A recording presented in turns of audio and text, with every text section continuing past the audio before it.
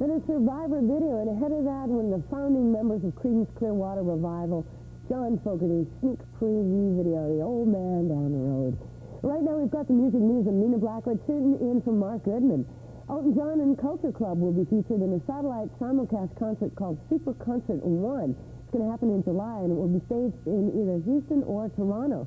The show is being put together by a company called Trans World Concerts.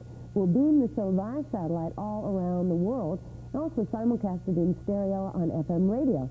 It's also possible a third superstar will appear with Elton and Boy George and company. A decade and a half of heavy metal is reviewed in a new budget-priced album called Metal Mania. The album features 11 tracks of international hard rock classics from 1970 and Mountains, Mississippi Queen to 1983 and Fast Way Say What You Will, with a whole bunch of stuff like Judas Priest, Aerosmith, and Heaven in Between. The record should be in the stores at the beginning of next week.